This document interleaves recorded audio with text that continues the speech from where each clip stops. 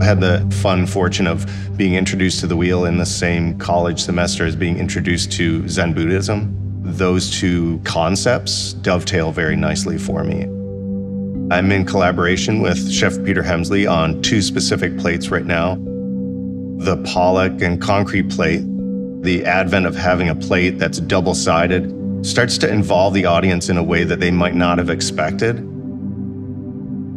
The way the concrete imprint is made, I'm pretty much taking the thrown disc off the wheel and then bringing it to the sidewalk. When I anthropomorphize the clay says, that's no problem. Yeah, concrete, we can do that, yeah. When I describe my collaboration with palette, oftentimes I'll use the words validating, respect, curious, or inquisitive.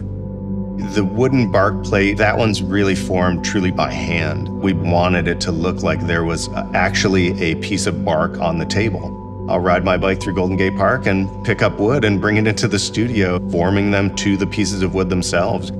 I believe in the ceramic process that function to be the utmost. Peter and I both participate on the wares. We both have some sort of interaction with splattering or forming the pieces. Seeing Peter's plating upon my wares, it's the actuality of the collaborative process. It's very dreamy.